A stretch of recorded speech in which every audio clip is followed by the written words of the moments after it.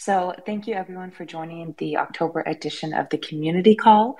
There are some new updates to actually Twitter Spaces since the last time we hosted the community call. So in case you aren't aware and you haven't attended a Twitter Space in the last month, in the lower right-hand corner here, you can see a chat box, which is essentially a tweet of the community call, but that works as kind of a troll box where you can post your comments, and as the Twitter space happens, I will be checking it regularly. So if you have any questions to the speakers that are happening today, make sure to post it there when they're speaking, and I will make sure to ask them that question. We have a pretty full agenda today with 8 speakers, and so there won't be time for questions at the end. So make sure to get your burning questions answered by just clicking that button, going over there, typing your question, and we'll make sure to ask the speakers. So without further ado, let me just introduce our lineup here. We have Marvin from Phala Network, who's going to talk about Phala's FAT contracts. We have Suruchi from Giant Protocol to introduce Giant's private beta launch. And we have Kenny joining us from Manta Network to discuss a DPoS on Calamari Network and their trusted setup. We have Matches from previous Auth Trail, who has rebranded to Apillon, to talk about their rebranding. We have Vincent from Snowbridge and the Snowfork team joining us today to talk about their treasury proposal to be a common good parachain on Polkadot, and as a common good parachain, the Polkadot Ethereum bridge, or one of the Polkadot Ethereum bridges. We have Christine joining us from Kilt, and Kilt this past month recently migrated their Kusama parachain to Polkadot to discuss that. We have, as always, the one and only Raul, who comes with me everywhere I go and discusses the latest in treasury and governance that happened on the network and the major proposals. We have, and then last but certainly not least, we have Markin from Super Colony, who's going to discuss Polkadot at Web Summit. This is Polkadot will be at Web Summit for the first time ever. So Markin is here to discuss that. So without further ado, I'll hand it over to our amazing list of speakers. Let's kick it off with you, Marvin from Phala. Thank you. Hi, hi everyone. It's the first time I participate in Polkadot Community Code. Thank you for giving me the chance on this. And hi everyone. This is Marvin Chung. I'm the co-founder of Phala and CEO of Hash Forest Technology, which is the company behind Phala. So yeah, today's major update to every community member here will be FAT contract progress. So for the people who haven't known, Phala Network is a parachain on Polkadot religion, and we also have a parachain called Phala Network on Kusama.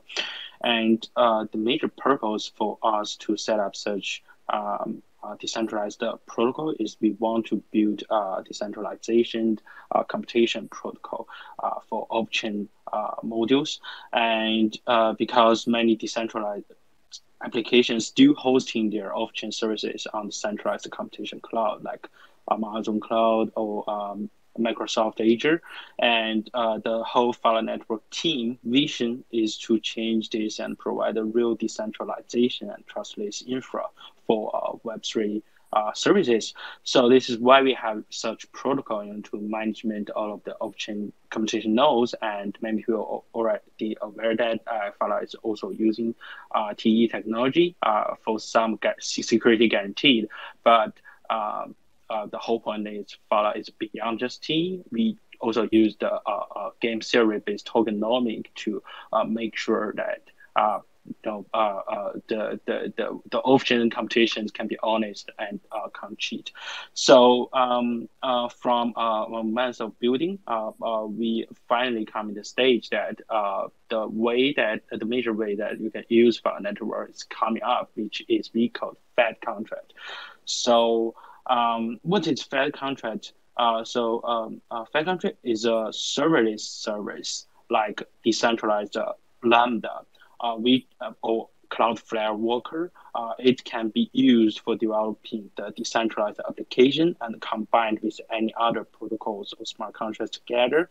So it means that we want to finish the last piece for Web3 applications, which is the off-chain computation, the off-chain execution still relied on centralized servers. So fake contract is the last piece we want to fill into there. So there are several very special features for fake contract, like consumer doesn't need to pay gas fees to use the service because all of the services off-chain, and we use staking tokenomics to make sure the application developers just need to stake and get the certain computation resources from Phala Network to run their Fed contract. And unlike smart contract, you don't need to. So for consumer, or retail people, you don't need to pay gas fees to interact with these Web3 apps. So this is the first special feature for us. And second is powerful composability. Of course, we are using Polkadot technology like cross-chain message passing. But beyond that, we are also providing native HTTP request support. So it means that it's available to support any HTTP request from internet. So it means that you can read any data coming from internet, or you can also pushing any execution data into internet, two sides. So this is a very powerful tooling for application builders. And the composability also means that we support S3 database. Although S3 is majorly development by Amazon, but it's not only using Amazon Cloud. Many database developers or backend developers are also using that as a popular database. So, for example, there is a middleware on R-Wave, the permanently storage protocol is using S3. So by supporting S3 database, developers can combine with Fed contract with any decentralized or centralized database they want on through IPFS.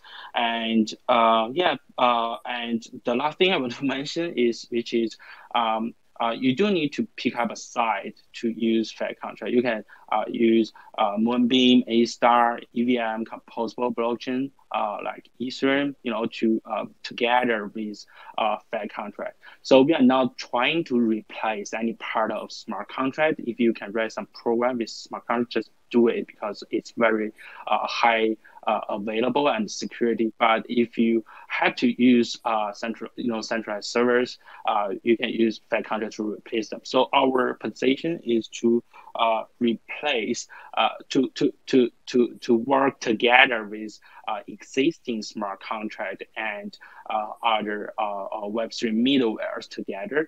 So this is our vision, and we believe that the great idea of the whole Web3 application is coming from Gavin Wood, and that's why we are here, not from other ecosystem, to providing such innovation application to the community. Yeah, so Fed contract is coming up. It will come in the next 2 months, and we are even the last thing I want to mention is that if you want to use Fed contract, there are 2 ways you can choose. The first thing is raw mode, means that you can write up any program you want, and we support Ink as a major language. So the Ink language is also created by Parity team. So it's a brilliant collaboration. The second thing you can use Fed contract is via easy mode, and easy mode is more like SDK. So we will wipe it up for the major functions so that you don't need to learn Rust to use Fed contract for the major functions. So we want to reduce the cost that how developers use our services. So that's basically it. Thank you for giving me time to update all the information. No worries, Marvin. We have one question for you here. Let me pull it up. Question from Phala Network and Marvin. Does a fat contract need to be aligned with a smart contract to operate? Since it is off-chain with zero gas and zero latency, does it have to be combined with a smart contract? Wow, this is a very good question, TS Lipster. For I think for some for a Web2 let me put it this way. The simple answer is we support both. So you can purely build up some application by only fat contract. The answer is yes, you can do that. For example, if you want to set up a website or you want to write a description to execute some, a business, you can use fat contract. And of course, we also can combine with other smart contract, no matter it's on A-Star, Moonbeam, or Ethereum. You can do that because we believe in Web3 scenario, the off-chain computation who link multi-smart contract together is a very important use case, which is already existing now. For example, the MEV bots or the gaming platform, they're using a lot of off-chain programs to sync up many smart contracts or multi-smart contracts. Just imagine a bridge, right? So you can do both ways. Wonderful. Thank you so much, Marvin, and thank you for joining today. Thank you. Up next, we have Giant Protocol to talk about their private beta launch.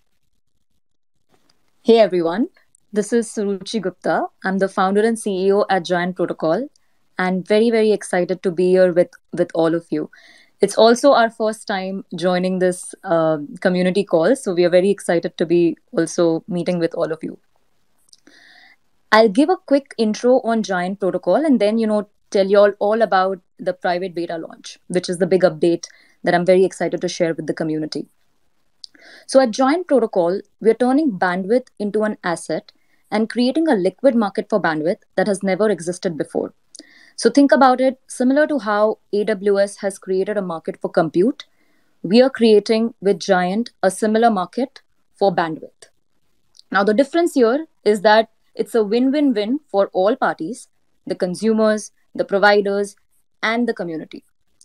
And the way we do this is with the help of our 3 protocols that aggregate, tokenize, and financialize bandwidth. And it is built on top of our own substrate-based chain that I would love to encourage all of you all to go check out. So now coming to our big announcement of today. So we are very excited to share with the community that our private beta went live last week, and we couldn't be excited to share this with everyone on this call. Immediately after we had made the announcement, there were some 300-400 people that got signed up in less than an hour's time. So it was a very good start. And let me tell you more about what that private beta is. So with this private beta, our first ever release of this bandwidth marketplace goes live. So think about it as it's a bandwidth marketplace where anyone can buy, sell, or gift mobile data in 155 countries and instantly start earning 40% back in Giant tokens that get automatically staked into a provider pool, and that provider pool actually performs some work. For that, additional 13% APY is given, plus 5% of all sales of that provider pool, or from that provider. So it's a real neat and real simple way for anyone to start backing and supporting any provider they want and they like globally. And as a consumer now, to get started, all we have to do is anyone with a mobile phone or a computer can just go to the Giant shop and go online and become a part of this global connectivity economy in 3 simple steps: buy, scan, and earn. So all they have to do is just buy a data plan using credit card or USDC in any of the 155 countries where we already have coverage. And after this data plan is purchased, you will basically be shown a QR code, and you just have to scan that QR code with an eSIM compatible device, and that's it. After you scan the QR code, you instantly can go online in any of the 155 countries and start earning 40% back in Giant tokens which get auto staked into the pool that earns you additional 13% APY plus 5% of sales of that provider. So it's a real neat way for any existing internet users to get intuitively and to get seamlessly and intuitively onboarded onto crypto just by going online. And so for those of us that are wondering, I do not have an eSIM compatible device, how do I get started? Well, for folks like that, you simply can gift a mobile data plan to someone that actually has an eSIM compatible device, again, in any of the 155 countries where we already have coverage. And because you are the one that is gifting mobile data plan to the recipient, you would be earning 40% back in giant tokens, and the receiver in this case would earn free internet. And it is literally as simple as sending a URL, which is a unique URL, to anyone in any of the 155 countries that we already have coverage in. So it's a very simple way, again, for existing internet users to get onboarded onto crypto just by going online. And as I had mentioned earlier, these tokens that you earn, they get auto staked into a provider pool from where you earn additional 13% APY plus 5% of sales of that provider. Now, if you're very curious to know how are we able to offer such lucrative incentives, you have to check out our white paper. I'll share the link to that in the Twitter thread shortly, but it's also available on our Twitter channel.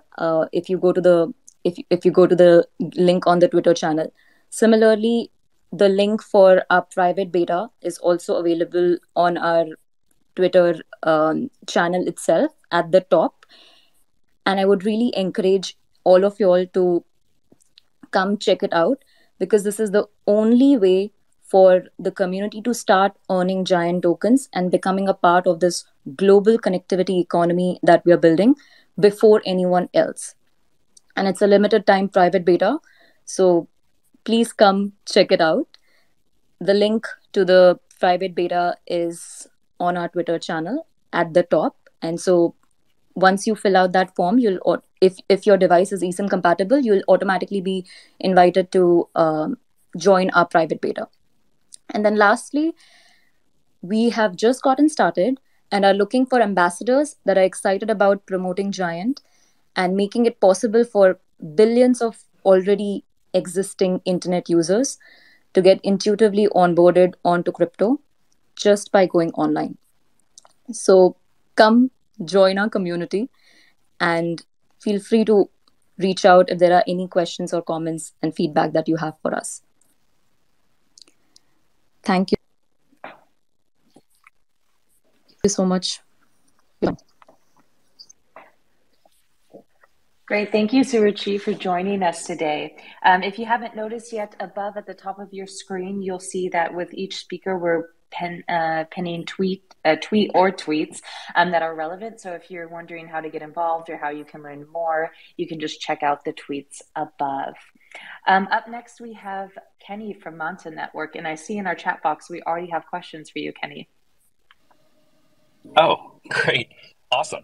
Hey, everyone. I'm Kenny. I'm from Manta Network, one of the co-founders of the project. And recently we've been working on launching Manta Pay, which is our private transacting service for Kusama and Polkadot. We'll be launching on Kusama first. So Manta Pay will be going live on Calamari. And then we'll be subsequently getting a parachain for Manta and launching Manta Pay on Manta Network. But there's some steps involved in getting Manta Pay launched, and these steps are something that you guys can get involved in right now. So there's two main categories of things. One is our migration over to DPoS. So originally we were POA, proof of authority, but with this new DPoS consensus migration, what we have is a decentralized collator network, which means that anyone can be a collator, which contributes to the uptime and availability of our network, and definitely, everyone wants to have 100% uptime for their network. And so the more collators we can get involved in making sure that that availability is there for us, the better it is for our network and the more decentralized we become. So if you are interested in being a collator, there are, rewards, incentives, etc. for being a collator.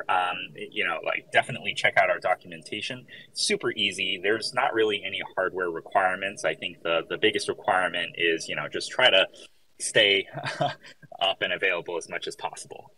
Other than that, right, if you don't want to be necessarily a collator, but you still want to contribute to the network itself, you can stake on chain, and your stake goes to delegating towards different collators. And so, once those collators earn rewards, and those rewards are then distributed back to the on-chain stakers. So right now with Calamari Network, you can use the native token for that staking. That's all available. And so if you're interested, you can go to our Calamari Network Twitter and see the pinned tweet to see how to get started. The other thing is our trusted setup. So the trusted setup is also a critical piece in getting MantaPay up and running, because the trusted setup is something that is necessary to launch our zero knowledge proofs. I know that's a lot of lingo, and so I'll try to break that down for you. So the way that you can think about a zero knowledge proof in this analogy is it's a secret sauce, or like you can think of it like a Coke, right? Because like the whole legend is like no one knows all the ingredients that go into a Coke, and so you can't really recreate it. But then Pepsi came along, so I don't know how true that is, but you can imagine that Coke is secret. And so the trusted setup for our ZKP is the same way. Our zero knowledge proof is the secret sauce, right? The secret sauce that we created to make sure that all of our transactions that happen on our parachain are private. And so that brings that privacy service to the end user, to the application.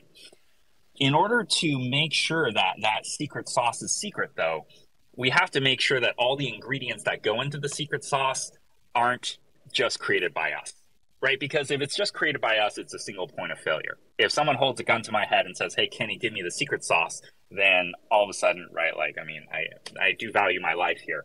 And so ideally, we want to break that secret sauce into as many pieces as possible. And so that everyone who participates in the creation of our secret sauce, they get to put one little ingredient into it. That's what the trusted setup ceremony for us is. In the trusted setup ceremony, you get to put one piece of the entire puzzle into the whole concoction of our zero knowledge proof. And so by doing that, you are now able to, you now have a piece of it. And so, if someone held a gun to Kenny's head, hopefully never, ever in his life, then Kenny can't give away the secret sauce because he doesn't have all the pieces, right? And so that contributes to the security of our network. And so you can imagine the more people that participate in our trusted setup, the better. This is something that all sort of zero knowledge, or not all, but most zero knowledge proof projects have to go through, the trusted setup. It's a required step. And what's really exciting about ours is that we are on track to be the largest trusted setup in history, right? So if you think about Zcash, which is also zero knowledge proof based, Zcash had about 200 participants. And then with Tornado Cash, which was the largest trusted setup in history so far, they had about 1,200 participants. For us, we've gotten about 5,000 registrations so far. And I think that's a really awesome milestone. And I think being able to hold up that flag and say, hey, the largest trusted setup in history has happened through Manta Network on the Polkadot and Kusama ecosystems, right? I think that's something that we should all be pretty proud of. So definitely, if you want to get involved, it's a super simple process. You can feel like a hacker too, because we designed the whole trusted setup ceremony to be on the command line console. So yeah, you can get your hands dirty with it, and just follow the instructions pinned on the Manta Network Twitter, and should take about 2 to 3 minutes to everything, and then you're contributing to the largest trusted setup in history. Hopefully that all made sense, and happy to take any questions. Yes, I see we have one over here for you. To use BYOT, bring your own token with Manta Pay, will users have to bridge their crypto into Manta and use Manta tokens for transaction fees? Obtaining parachain tokens can be a gatekeeper for people outside the Polkadot ecosystem. Yeah, so for our chain, you'll definitely need to bridge into our network, and so that's where the ZKP is, right? And so if you're trying to privately transact a parachain token, that parachain token would have to be bridged through XCM or HRMP, and you can try that out on our testnet right now. It's actually a pretty smooth process. And so our testnet, I believe, is linked somewhere in our Twitter as well. But you can also go to our website to click on the testnet, try it out, and see for yourself that the process itself is pretty fluid. In terms of paying for the fees, yes, it would be the Parachain's native token. Wonderful. Thank you, Kenny. That was all we had for you. But thank you so much for joining today and letting everyone know about your switch to DPoS. All right, so up next we have Machas from previous Off Trail, and I'm going to say Apillon. I'm going to say it wrong because I don't know how to say the new brand name. No worries. That's why I'm here to help you out a little bit. So thanks for having us on this community call. Well, the new name is pronounced Apillon, which is basically a combination of APIs and the French word for butterfly, papillon. So you were quite on the right path with Apillon, but we kind of went our own down the road to our own naming to make it a little bit more distinguished. But why we went, basically how we came up with the name Apillon or where we came from, I have to go a little bit back in history, how the initial predecessor Authtrail was created and why we've created Authtrail in the beginning. When we started building Authtrail back in 2018, we kind of wanted to give enterprises or developers an easy on-ramp into blockchain because we saw the need for it, because enterprise will not shift into blockchain. They will not just change their daily operations or services just like that. So there will have to be an easy on-ramp for them. That's when we started building APIs for their initial, let's say, legacy enterprise systems like SAP, Oracle, Office 365, and so on, to give them this look and feel how blockchain technology could amplify or, let's say, improve their daily operations without disrupting their business processes. So we built kind of this transition for them to showcase how they can tap their toes into the blockchain space. But basically down the road, when we were building it, we kind of figured there's more to just data integrity and authenticity. We can provide them a much bigger platform in terms of blockchain adoption. So we started working closer with other parachains. So the initial idea was built on Moonbeam and Moonriver. Then we started talking to the Kilt protocol. We started working to Phala. We started working with Phala Network. And this kind of just snowballed into a much, much bigger platform than it was initially anticipated. So the name change was already in the planning from the beginning. We wanted to change the name at the beginning. Our design lead back then said, "Look, you guys, you have 24 hours to build or to come up with a name, just like Steve Jobs did with Apple back then." He said, "Look, I have an apple on the table. If we don't come with a name, we're gonna go with Apple." We didn't go with Apple, but we said, "Look, let's postpone the name change to a point where we have a wireframing in place, where we have the roadmap in place, and once we have a solid product in the pipe." And this is basically where we are currently. So the MVP is being built and should be ready by the end of the year. And our goal with Apillon is basically to really shift the focus from backend infrastructure, what the parachains are great in building. So they're basically the backbone of Web3. But in order to really get adoption, we need to shift from this backend infrastructure to more value, to more use cases, to more momentum in the front end. And this is where we come into play. So what we'll be offering is creating simple APIs to the backend infrastructure on Polkadot through different parachains. And then on those APIs, we're going to open up a community-driven channel for different SDKs. Because what we see, Web2 developers who want to tap into Web3 aren't let's say, that secure or familiar with Substrate or Solidity or Rust or whatsoever. They're familiar with their known languages like C, TypeScript, Java, and so on. And we will give them this tool so they can use their existing knowledge, but start building on Web3 infrastructure. So this is where we see Apillon kind of being the catalyst for Web3 or blockchain adoption in the Polkadot ecosystem.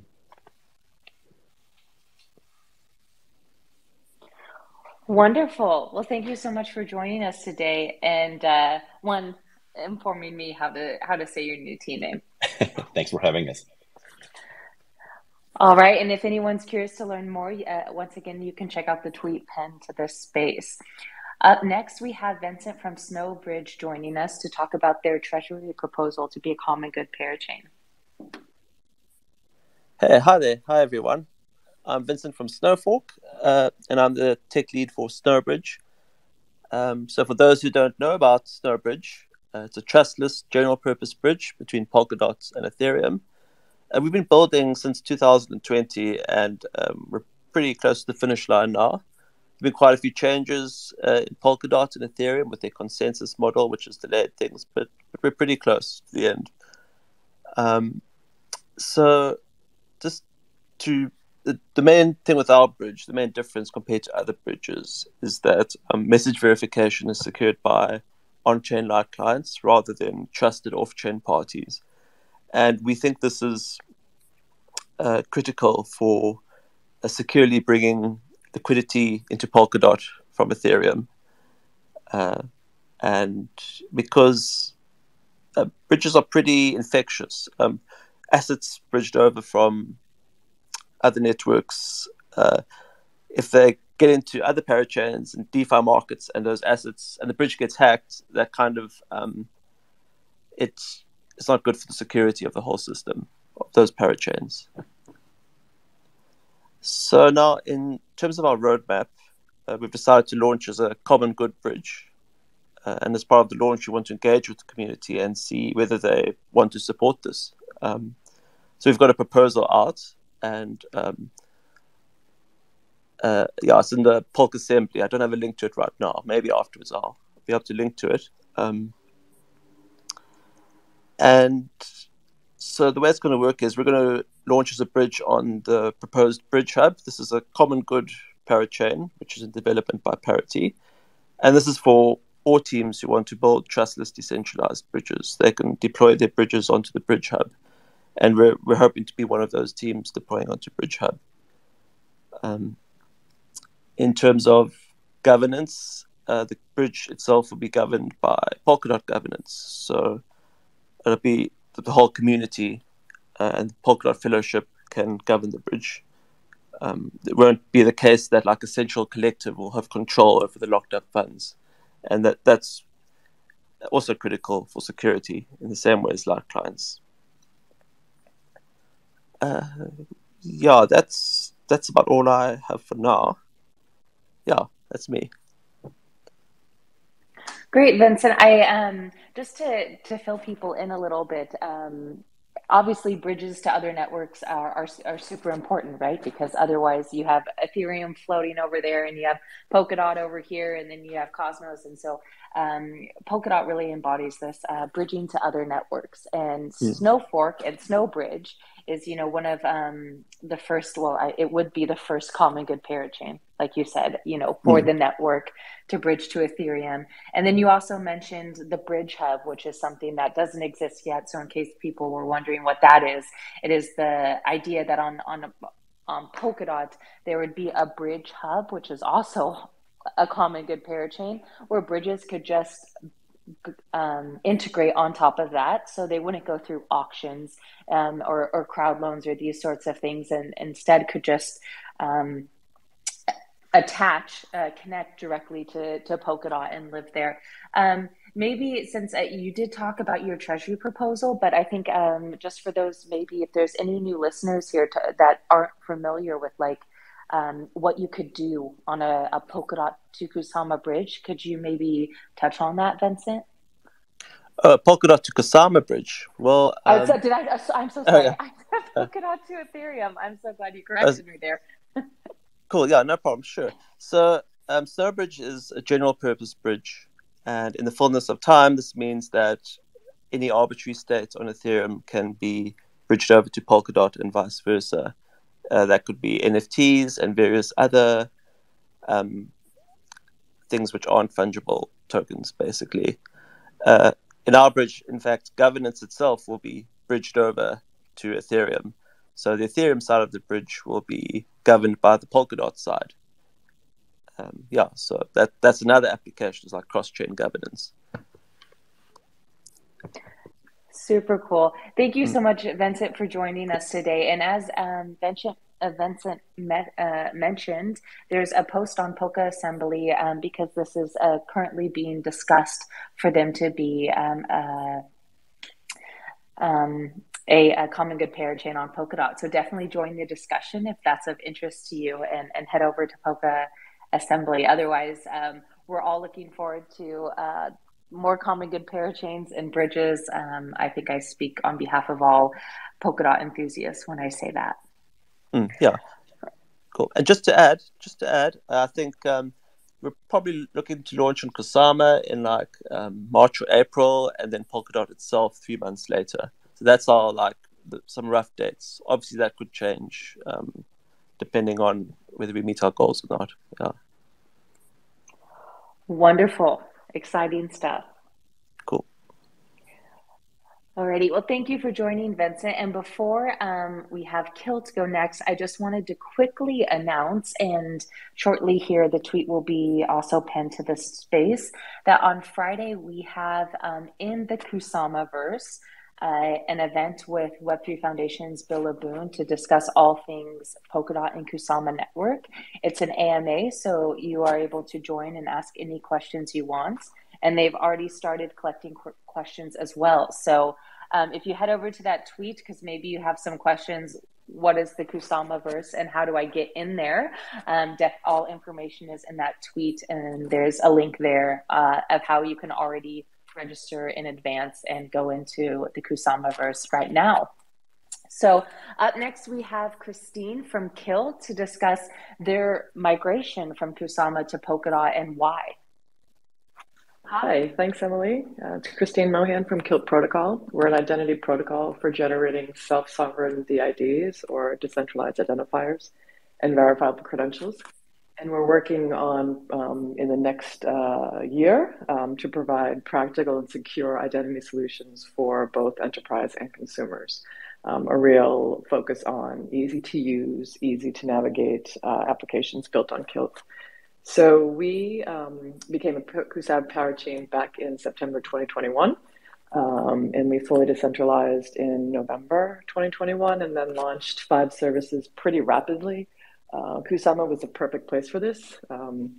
Great environment for rapid iteration, for testing our new services. We were able to build up a good, decent base of tens of thousands of users for our Sporon wallet, which is the hub of where your DID and your credentials live.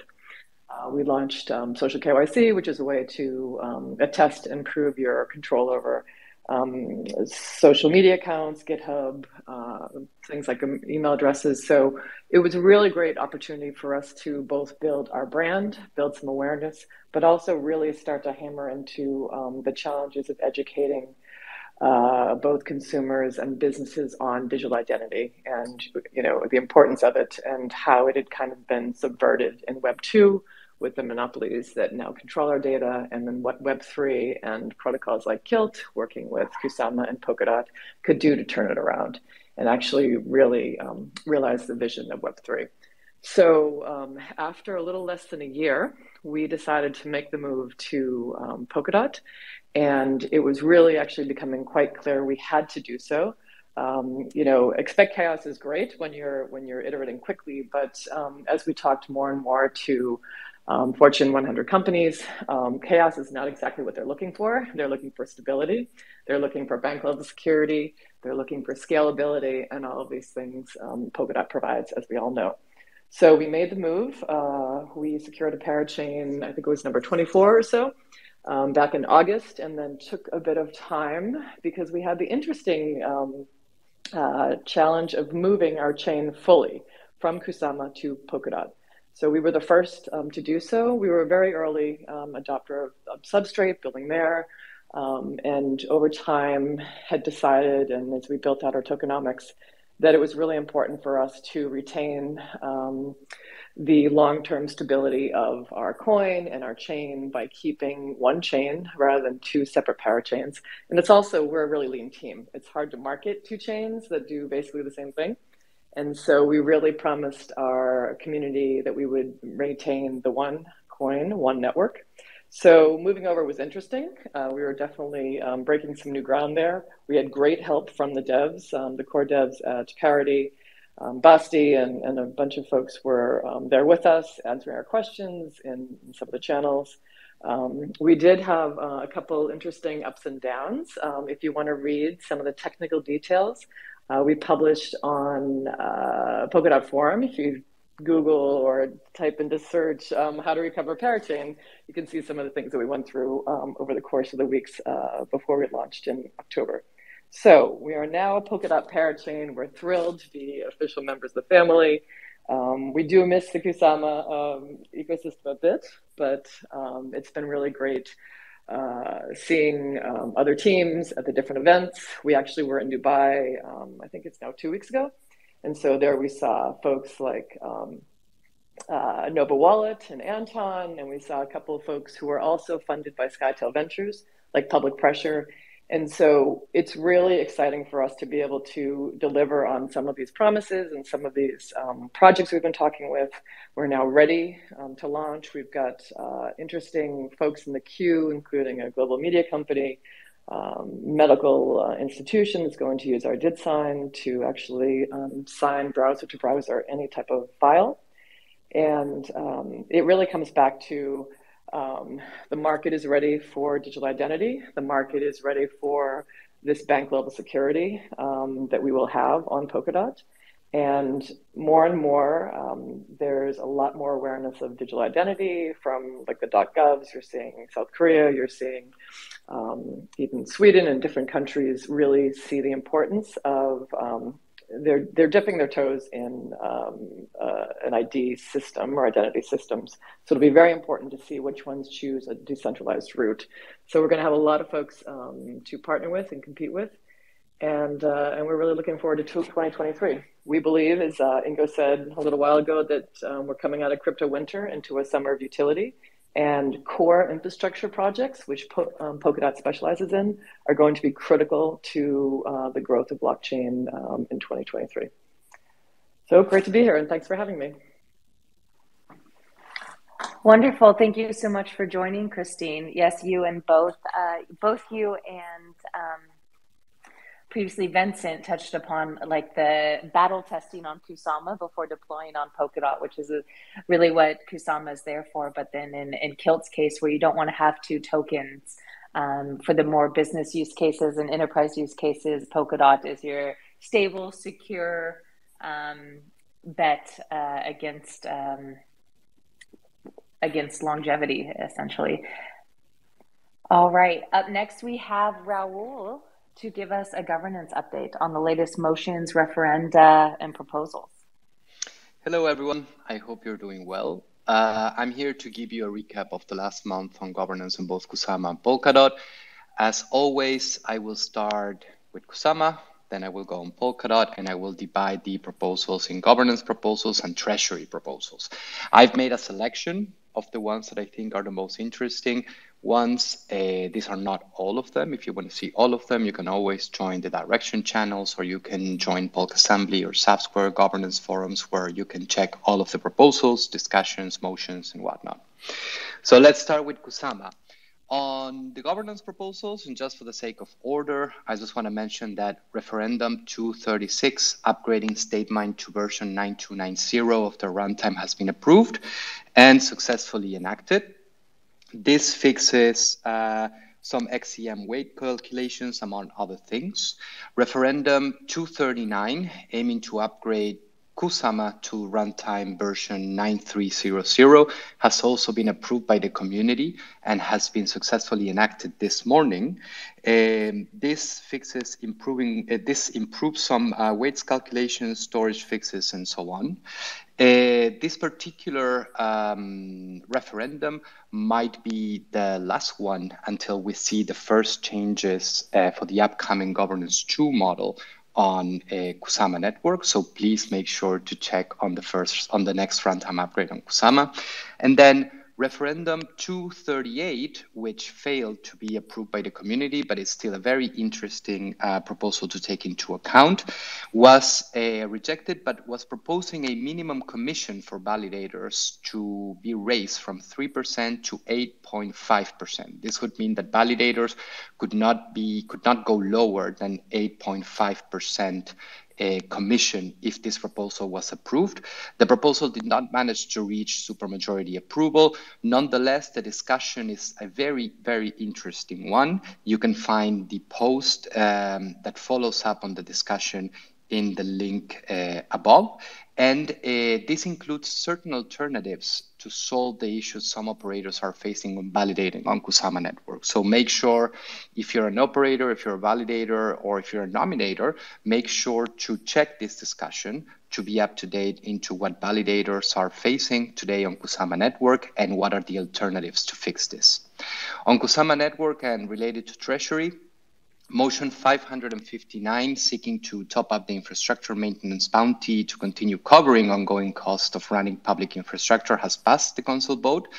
This proposal aims to continue with the efforts of covering maintenance costs for public infrastructure. These are explorers, indexers, RPC endpoint services, among other projects that are free to use by the community, while taking into account new conditions requested by the community for the service providers. This is a bounty top-up, which means that there is a curation team in charge of managing the funds, and they decide after evaluation and approval or rejection of the proposals, which team or which projects on public infrastructure related projects get the funding from the bounty. An external motion 561 aiming to fund a fearless treasury proposal has passed council vote. This proposal includes a browser extension for Chrome and Mozilla, as well as a desktop application for Windows, among other developments. Since the motion was submitted as external, given the previous discussion on this particular proposal, in general for proposals that I don't want to say controversial, but seem to be much more, there seems to be a much more heated discussion on this. The council aims to submit it as external, so the community has the final say on this. And it is now an external queue. It was approved by the council. It's now an external queue. And during the next launch period, it will be up for vote by the community for the next 7 days. And then another interesting proposal I want to talk about on Kusama network is a treasury proposal from Polkasafe. Polkasafe aimed to develop a user-friendly multi-sig wallet user interface for the Polkadot and the Kusama ecosystems. It did not reach majority, so this proposal is being reviewed, and the team is regrouping for a future vote, answering all of the feedback and comments from council members that did not vote on the proposal, and also from the community. So please make sure to leave your feedback on the Treasury submission. If you have time, you will be able to find the link on the Polkadot forum that will be shared here today, and also in the direction channel. Let's move to Polkadot Network. On Polkadot Network, we had very, very interesting governance proposals in this past month. Let's start with Referendum 78.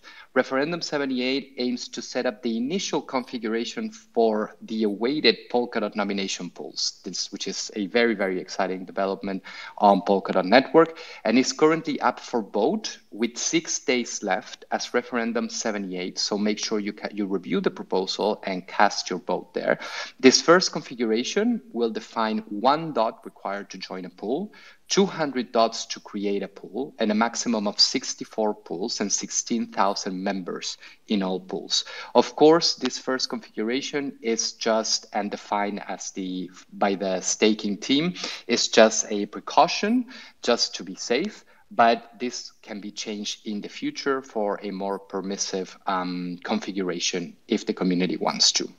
Referendum 79, aiming to upgrade the Polkadot runtime to version 9291, as well as statement to version 9290, has been successfully enacted. Referendum 80, seeking sufficiency for USDT on state mine, is currently passing with 98% in favor and only 18 days left to vote. Just to recap, for those who don't know what sufficiency means on statement, a token is sufficient when it can pay transaction fees and exist on accounts without requiring DOT tokens for existential deposit.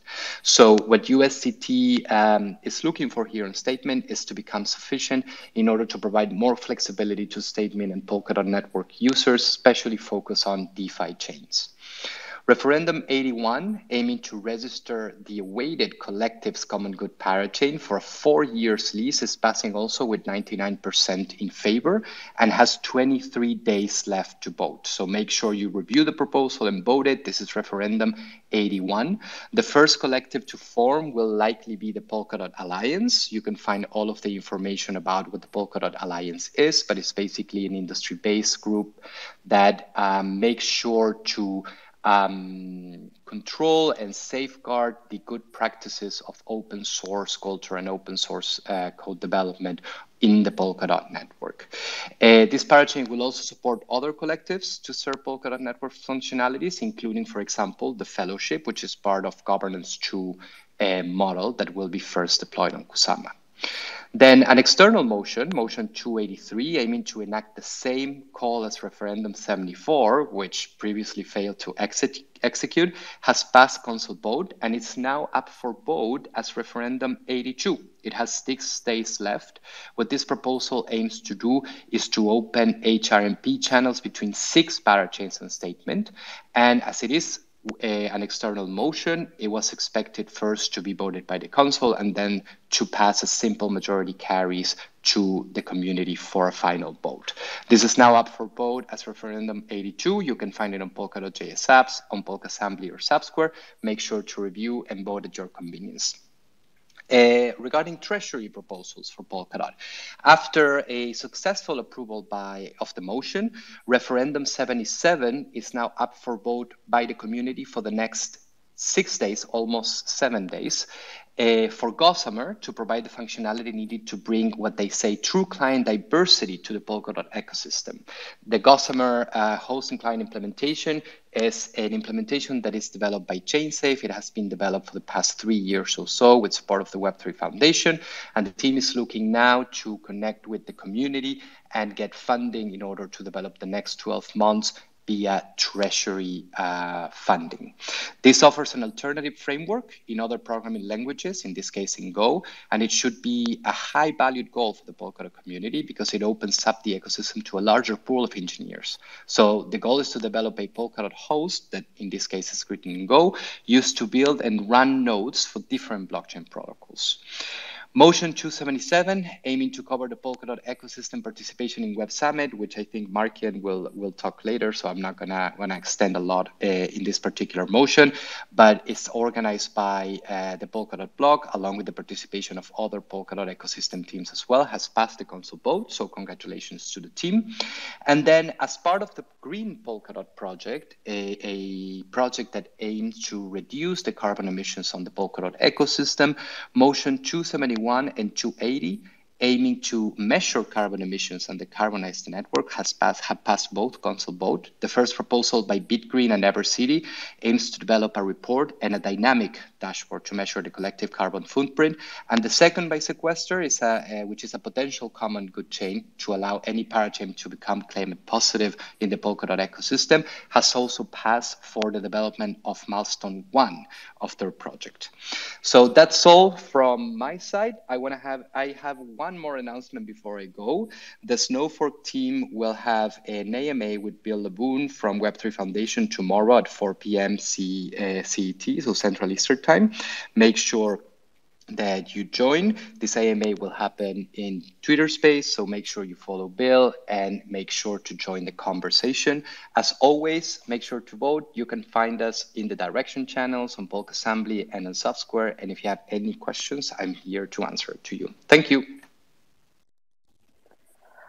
Wonderful. Thank you, Raul. And in case no one took notes on all of that, all of those links to all of those proposals and motions and referendum will be shared following the community call in the community call tweet thread.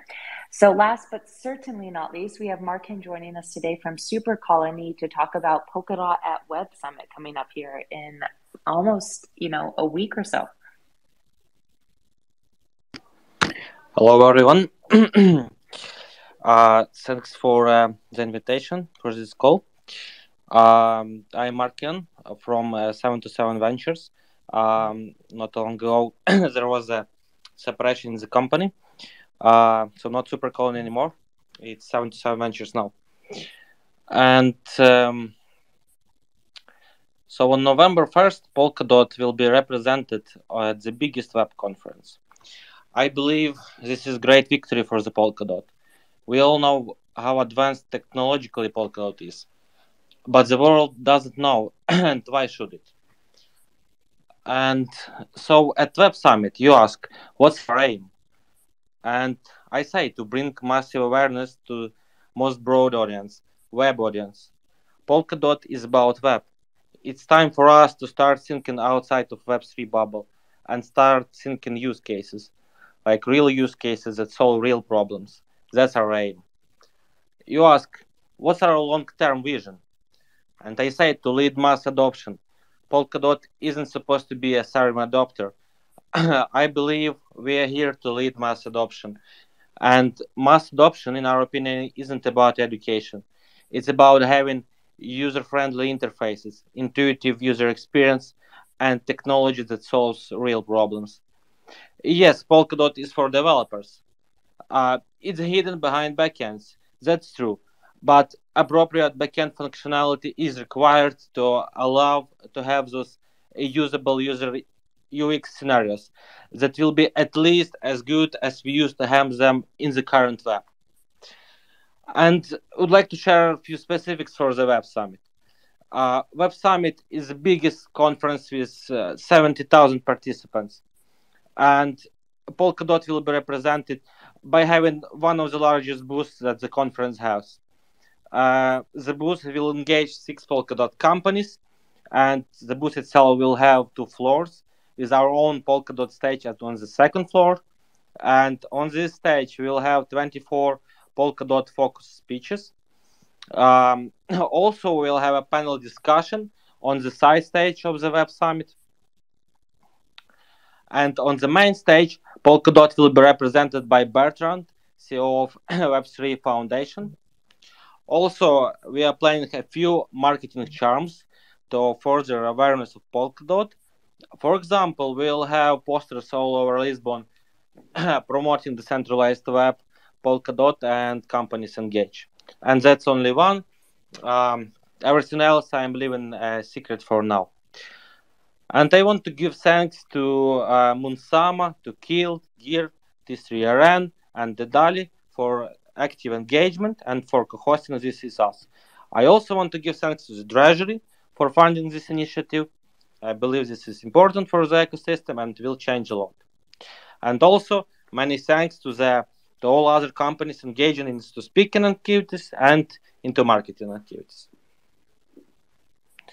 Thank you, guys. I am looking forward to seeing you at Web Summit. Wonderful. Thank you so much. Thank you so much, Markin. And to the rest of our speakers, we had Marvin from Phala, Suchi from Giant, Kenny from Manta, we had Maches from Apillon, we had Vincent from Snowbridge, we had Christine from Kilt, we had Raul as a Polkadot council member and from everywhere, and we had Markin from 727? Or 727 Ventures, yes. Thank you.